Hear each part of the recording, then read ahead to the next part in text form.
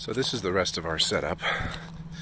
Over here is the egg layer coop and run.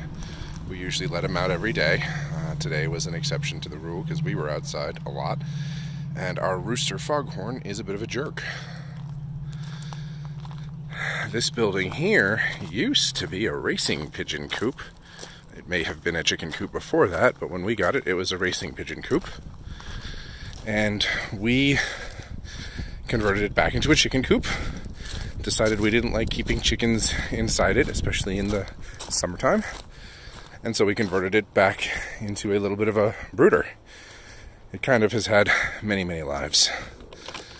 But anyway, this is their building. Now, we had a bit of an issue today. Let's see how they're all doing. Yeah. It was a little rough today. You can see there's quite a bit of panting going on. Quite a bit of exhaustion, the poor things. But they're all doing okay. It was really hot. It went from really cold to really hot. And this type of bird does not like that one bit. You can tell half of them have their wings open, half of them are panting. Oh, that poor one is just not looking very good at all. I'm hoping he's just sleeping. But yeah, a lot of them are sleeping. They're pretty much exhausted. So I'm going to try coming in here in a little bit. I'm leaving that brooder off for right now, but I may turn it on tonight. It's supposed to dip down into the mid to low 50s.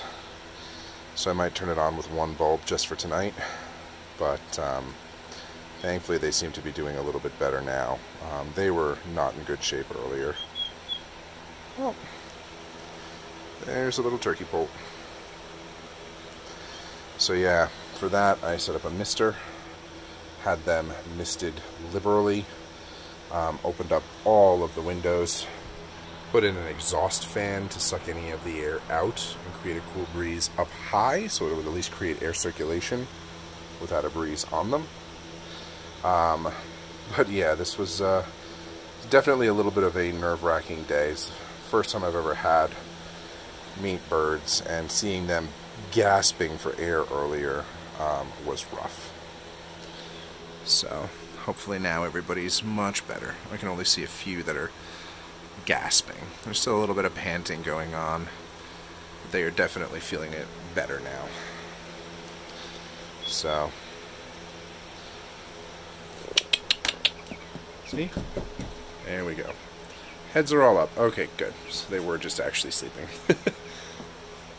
Definitely was a little worried, but everybody's doing good now at least.